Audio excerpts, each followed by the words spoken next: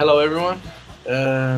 In this video I will be recording using my laptop. Just can't be bothered bringing up my camera. What I will do this time is mainly talk and tell people about, well, basically answer some questions and tell people about how things are around here. So the first question I got when I asked on Facebook was from Torkel. He asked me what's the language like? Do they all speak English? I'm assuming they don't. Is there a heavy language barrier there or what? Yeah, no one speaks English around here. Maybe probably out of everyone I've talked to, being around stores and the gym and wherever, I maybe run into 3 to 5 people that could speak a little English. Next question is from Ali asking, are you tall over there? And how many people do you see as you read this? Well, I'm just as tall here as I am in Sweden, but everyone else is a lot shorter, which feels weird, walking through town or at a club or anything, I'm taller than the majority of guys that I run into, which is quite nice. I don't know. And how many people I see as I read this? Well, I got the window right in front of me, so I got about 12 or 15 people outside. There's a couple of stores and stuff. Andre asked, have you seen huge gaps between the rich parts and the poor parts of Beijing yet? When I was there, I saw some shocking stuff in the less wealthy areas. Well, I've been living in the student, district, if you could say that, in Beijing. And yeah, we went to one fancy area at one point, and it looked better, and there weren't a lot of junk thrown everywhere. But other than that, I've seen a surprisingly low amount of homeless people around here. I think just in general, maybe, I don't know, maybe it's just this area, but they just take care of the homeless in a way different way than they do in Europe. And just not a lot of beggars or anything like that. I've seen maybe like 2 or 3 since I got here. It was like 3 weeks ago. It's almost 4 weeks now. Wow. Yeah, so there is a small gap, but living in this district, I don't think you see much of it. How does China react to you in everyday life? Oh, Chinese. Sorry, not China. I don't know. Well, as a foreigner, you get stared at wherever you go. If you're on a bus, if you're on a train, at a club, bar, restaurant, whatever. Like, first night here, I had like 3 girls sitting there taking pictures of me with their cell phones. They were only like 5 meters away, but it's just people aren't very. They don't hide it.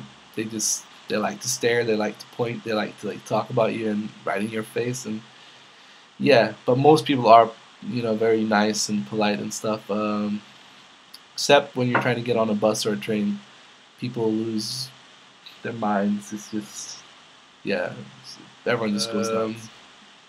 Petra's question was, what food do you survive on here? And yeah, I didn't know what to expect really. Being in such a big country, you'd expect there to be lots of places to eat and all kinds of food, and there kind of is, but most of the food is pretty much the same. You got Korean food, you got Chinese food, you got the American places, Pizza Hut and KFC and McDonald's and all that stuff. But what I miss a lot is just maybe just like a decent normal salad bar, or like this place where you can eat normal food, something that's not been fried in. Yeah, it's just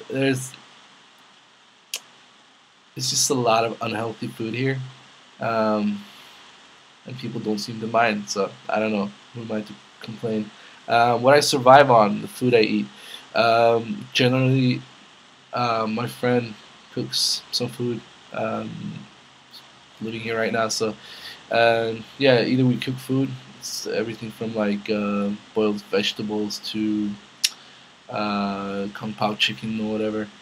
Um, yeah, they like to eat a lot of like seafood stuff, and um, either that or we just order food. Like right now, we just went and got some chicken noodles from a Korean place just outside. Um, yeah, Chinese food in general, I guess. Boom. And other things that you know I've talked to people about that I've been meaning to kind of bring up, because and the thing like these are things that actually shocked me a bit when I heard about them. Is just in general, the first thing is like how Chinese people define a person being beautiful, especially like girls and stuff. And here it's basically the whiter you are, the better you are, the more beautiful you are, the more friends you'll have. Everything is about being pale and white. Nothing else matters. You know, like you read the magazines, you know, every single cream or whatever is just whitening. You know, you just want your face as white as possible. And you have to be super skinny. Like, we're talking, yo, we're talking super, super skinny. Like, they think like a normal girl should be around 38 kilos, you know. Anything bigger than that, they just, oh no, she's fat or he's fat, you know. It's just insane. Like I was like, they called everyone fat. It's just funny, but at the same time really weird. So yeah, being really white and being really skinny, that's the two things you need to be if you want to be beautiful in China. Other good things. People here aren't so stressed when they move around. Like simple things as taking the bus.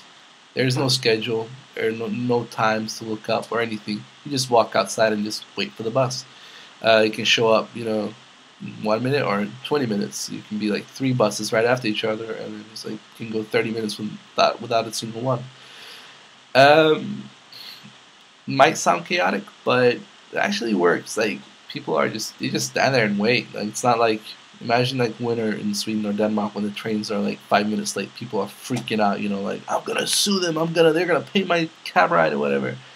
No one here gives a shit. You know, it's just you just stand there and wait, and then you grab the bus whenever it comes. And also, like, good thing about living in a big city like Beijing, every day is a Saturday. Like you can work Saturday, Sunday, and then just go party your ass off. Monday, Tuesday, Thursday, whenever you feel like it. There's always people out. There's always a place to go. You know, it's pretty nice. And getting around, you know, using taxi and train and all that stuff. It's just, and bus as well, super cheap, like next to nothing. So it's really easy to get around.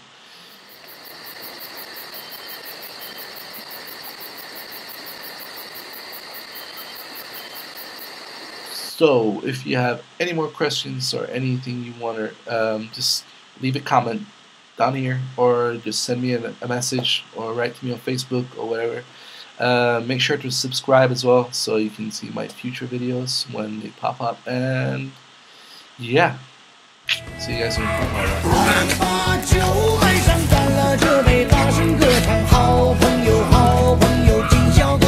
Bye.